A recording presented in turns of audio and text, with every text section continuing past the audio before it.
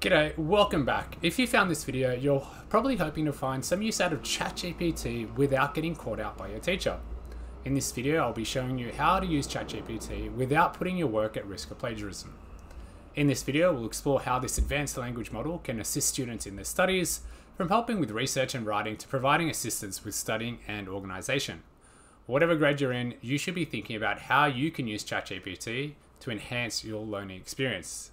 So sit back, relax, and let's dive into ChatGPT and how it can help you achieve academic success. The first tool, or the first way you might use ChatGPT, is to use it as a writing prompt for essays and papers, or in my case, where I do lots of projects, to use these prompts to organize your projects. Now, the first example I'm going to write in is to create a design process for a new kitchen. In my class, we might need to design the interior of a new kitchen, and ChatGPT is going to help my students in planning that process. So defining the scope of works, research, and then going through the design process. You can then copy this into a document and that will start your scaffolding. As a teacher, this is really handy for students who don't know where to start. They can then use this template to then expand on and follow that process.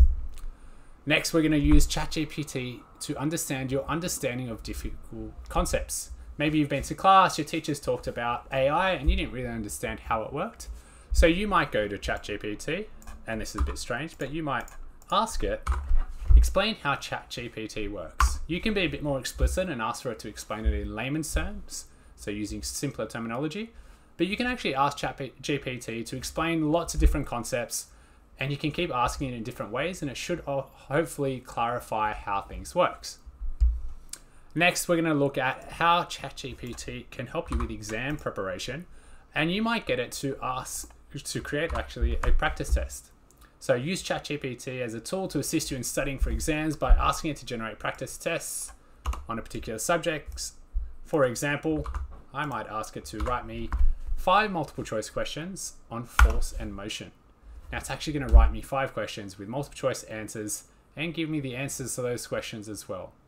If you can imagine studying for a test, or it's taking a bit of time to think, but if you can imagine studying for a test and being a bit stuck on what kind of questions a teacher could ask, you can ask ChatGPT to write you your very own test.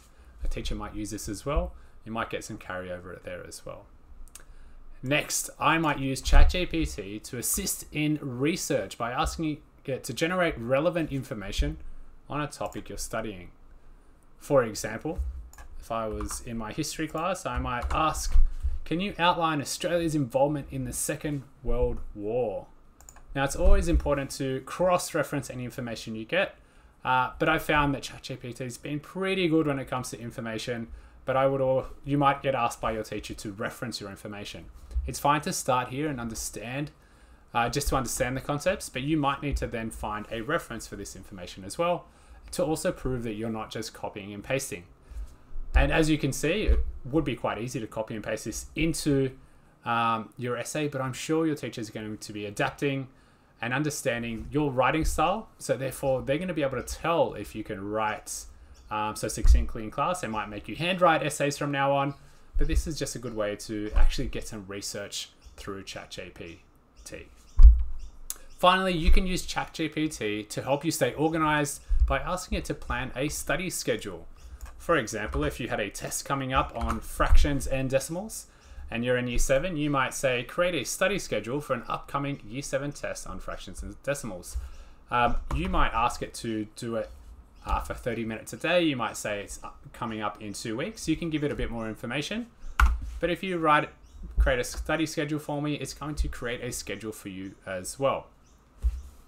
Now, you can see here it's going to break it down by days at this point, and it's probably going to start off with the simpler concepts and then get onto the more complex concepts in fractions and decimals for Year 7 as well.